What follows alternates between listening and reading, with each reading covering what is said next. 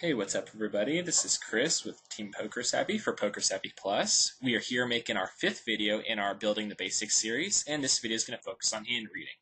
Now, if you missed out on the last video, what I've actually gone ahead and done is taken this bonus series that I'm making for you guys and turn it into a more of a series-based approach with the title Building the Basics. The last video we did talked about betting lines, and this one's going to be an introduction into hand reading and try and help you guys develop your basic hand reading skills, learning what lines to take, learning when to value bet and whatnot, and basically developing your post-flop play as opposed to the first couple of videos in the series which looked at pre-flop play.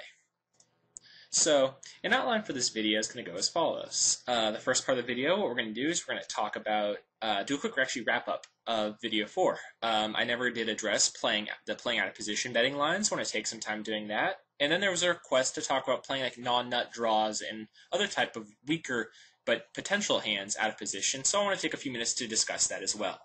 After that, I want to move into hand ranges and hand reading themselves. I want to kind of learn by the end of this video, be able to teach you guys, number 1, what a hand range is.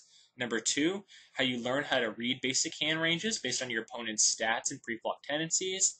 And then finally, I want to teach you guys how to learn how to evaluate your basic equity against a basic range and learn when we should be value betting, when we should be checking, and how we should respond to our opponent's river bets and river raises and whatnot.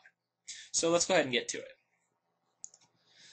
So the one betting line that I did not discuss in the previous video was playing out of position. And the reasoning for this is that I had said that playing out of position is so player dependent, so, situational dependent, that it is one of the hardest things to do in poker. And that's still completely true.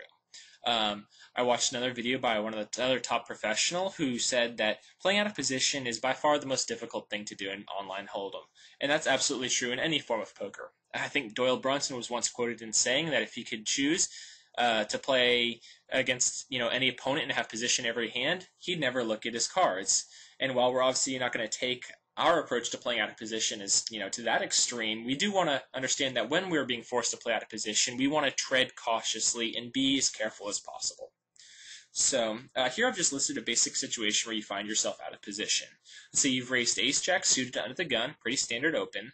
The button is called pre-flop, and the flops come ace-9-7.